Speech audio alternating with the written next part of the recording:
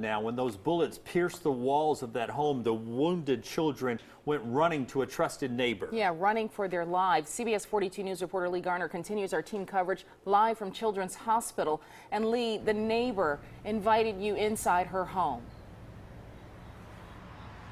Right, Sherry, and it was tough to see. Although she had tried to clean up, there was still blood on the walls, blood on her furniture. There was a pile of sheets on the floor where she had spent a long night. Although there was a Stop the Violence organization that was in the neighborhood today, and they tell me they're going to help her get through this.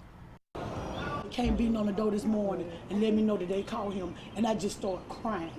Because I didn't feel safe knowing that he was still free, because he know who I am too. You know what I'm saying? He looked at me as a threat because I always help her out. He didn't want nobody to help her or anything, but that's my friend. I'm gonna help her out. You know, we single parents, we had to stick together with her, and she had 8 children. She got 8 children.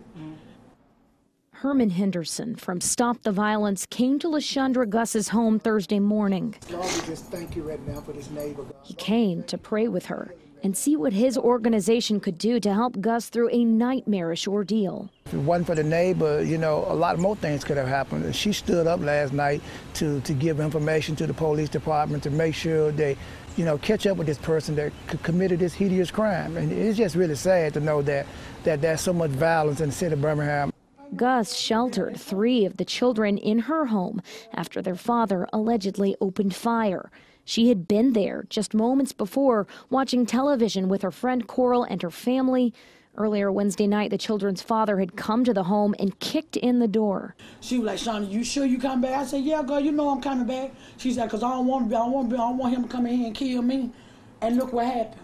That's the last thing I heard my friend tell me before and it happened.